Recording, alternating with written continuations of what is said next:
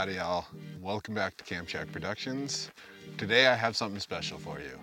I told myself that I would not do this video until somebody on YouTube actually requested it.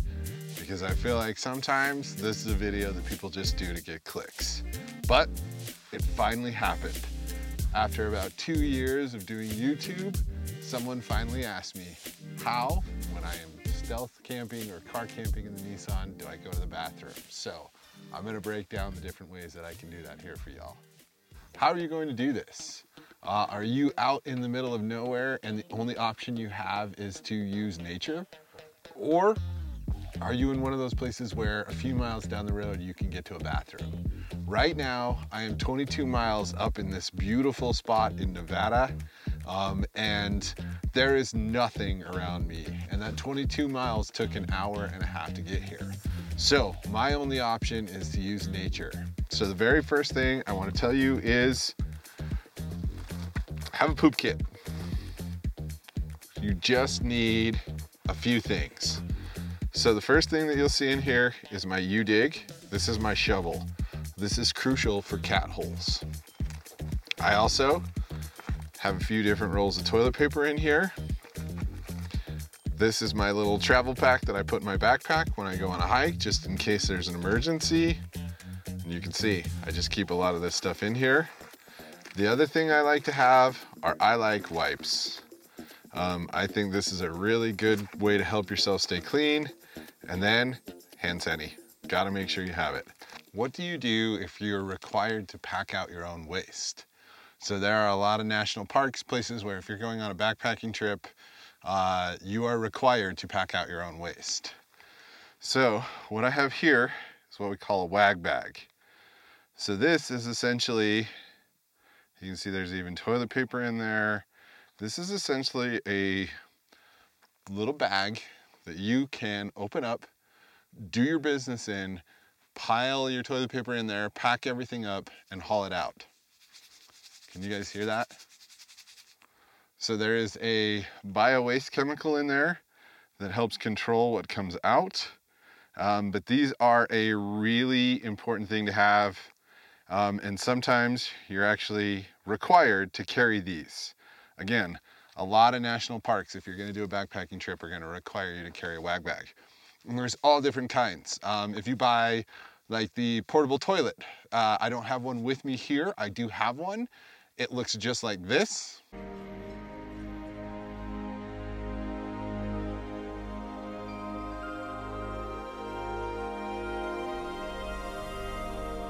And if you have a portable toilet, you have these kind of garbage looking bags that are inside of there that can also be used as a wag bag. This one's just ultra light and ultra compact. Wag bag, it's an option. Now that you've got your poop kit, next part is location scouting. So when you are out in the wilderness, the thing you want to make sure is that you are not going to the bathroom anywhere near a water source. You can contaminate things, make it really bad for other people. So the rule is 100 feet from a water source, 100 feet from the trail, 100 feet from the road. So you just want to make sure that you're going away from where people normally would.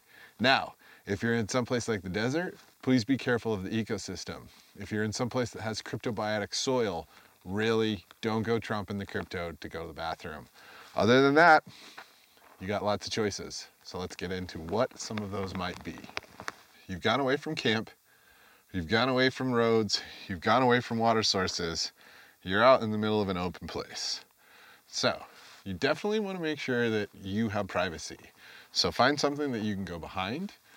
There are a couple options. One of the things that I have seen people do in the past is, say there's a downed tree. There are none here, so I can't show you this, I'm sorry.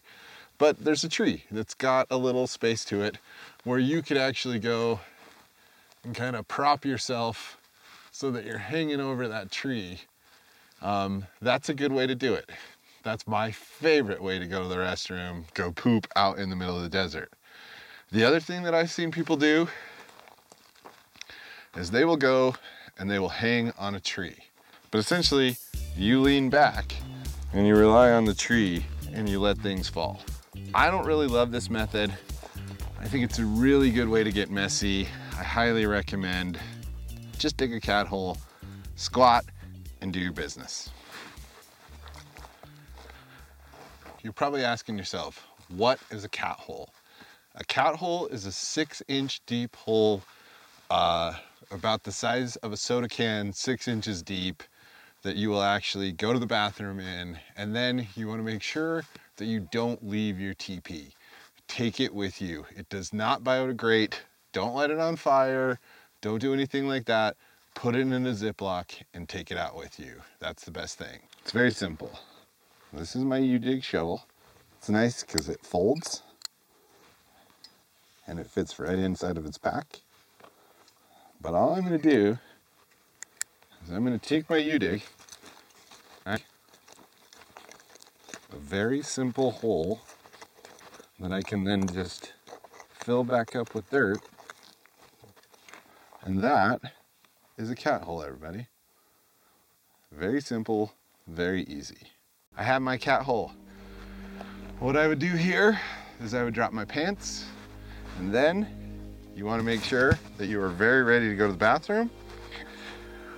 You hover, you squat, you go to the bathroom, you wipe, and then you put your tissue, your toilet paper into a Ziploc bag and take it with you. Super simple. It's just really important to make sure that you're not in a place where you could infect anything, where you could cause any kind of problem. Also think about campsites, right? I don't know about y'all, but I've been to several places where I'll find toilet paper and things underneath a log. Just don't do it. Take it with you. Don't leave it out here. It's not gonna biodegrade. Do your business, and then you bury it up. You've hand sanitized, you've used one of your wipes, you've buried everything, and like I said, I like to mark it with a rock. That way, hopefully nobody's gonna move a rock to go to the bathroom. It's okay. Don't take it too serious. Get relaxed, get comfortable. Make sure you're eating plenty of fiber on your trips. Make sure that it's not just all junk food and pizza and all that stuff. And don't hesitate to go. When you need to, grab your shovel, grab your kit, go out, dig your hole, squat, go to the bathroom, and feel much better. It really is not that big of a deal. And if it's that big of a deal to you, go get a portable toilet. They make like 5-gallon buckets that have toilet lids on them that you can seal up. Like, there's so many options of what you can do if you don't want to dig a cat hole, but it's by far the easiest and the most sanitary as far as I'm concerned.